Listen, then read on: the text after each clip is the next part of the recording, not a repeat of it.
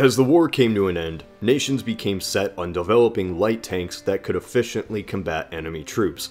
It seemed logical, as they were easier to produce with less resources, so more could be deployed. The Soviet solution to this was the BT tank, which at the time was the most mobile tank in the world, traveling at an unprecedented speed of over 44 miles per hour, which was fast for the time, along with an easy-to-repair body. It seemed like this was the future of armored vehicles. Yet, it was with the Spanish Civil War in 1936 that the world started to see how light tanks may not be the most optimal fighting vehicle. As the world developed more and more tanks, it was only natural that more tanks would find others like them in battle. The better armored vehicles were much more likely to win, as they could take the hits and continue to deal damage for much longer. Even though they're more costly to make, heavy, durable tanks needed to become the norm. Heavy tanks weren't always an option for some nations, however.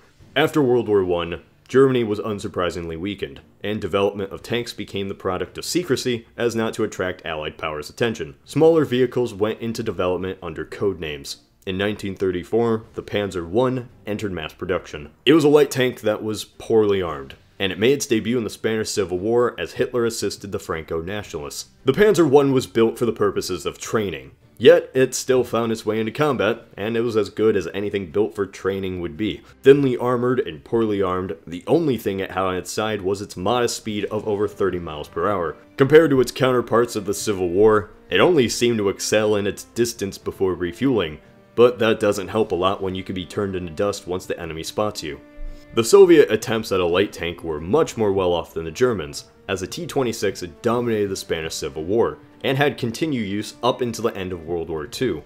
It was the most produced tank of the interwar period, with 11,000 models over its lifetime. While it was not comparable to tanks designed and deployed closer to World War II, it still saw a massive amount of conflict as it was so readily available and reliable. Even when Germany invaded the Soviet Union a decade after its creation, it was still the primary vehicle in the Soviet defense. The general design was kept throughout the 30s and a stream of variants were made, sustaining its practicality even further. One of, if not the most influential tank of the time, was the Vickers 6-ton. It was the basis for the aforementioned T-26, and its design was altered to fit specific needs throughout the interwar period. Surprisingly, it wasn't used in its home country's military, as the UK only purchased 4. And they were used for training only. But don't think I forgot about France. France was not to be left out, and developed the Renault R35. It suffered from a poor suspension system, and it was replaced by the Renault R40. The Renault R35 functioned as a successor to the World War I tank, the Renault FT. The FT was the French primary tank of World War I near the end of the war, and the first to have a rotating turret. It actually saw continued use into World War II and beyond. The Renault FT started its life in 1917, and continued its service until 1949. Yeah, that's right. This tank, even with all the advancements of World War II, continued its relevance almost until the 1950s. It was used late in World War I by France, but its best known use is for its massive production run and use in 27 countries. A little over 7 tons, it is certainly small, even for a light tank. As stated before, this tank was the first to use a rotating turret, and this revolutionized tank design. For the first time, the gunner could easily spot and fight the enemy without requiring them to get a driver to move the tank itself. This would go on to influence nearly all future tank designs, creating a standard that is still in use today. The only drawbacks came from its short range of under 40 miles and its slow speed, but those are small prices to pay for the innovations this tank brought. By 1928, Japan had developed the Type 89 Igo, lovely name by the way, to function as a light tank, and it was commonly used in the Second Sino-Japanese War in the early 1930s. By this point, the tank saw major additions, adding about 10 tons of weight, making it lose its light tank status. Its specifications were close to that of a World War I tank, with a top speed of 16 miles an hour. It would be used during World War II, but not often,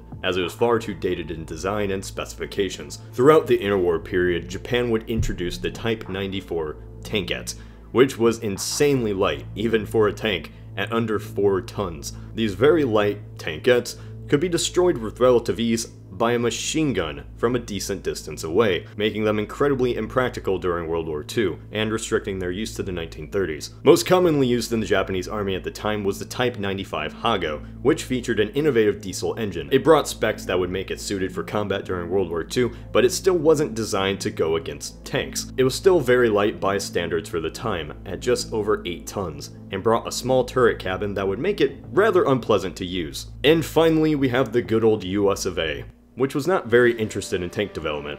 Oh, what a time. Several prototypes were made in the nation during World War I, but they're all pretty strange and risky designs. None were ever used in battle, and the nation instead opted to buying and using French and British tanks during World War I. America continued its tank apathy well throughout the interwar period, and throughout the period America created even more designs, none of which ever saw battle. It wouldn't be until World War II when America would begin deploying its own tanks.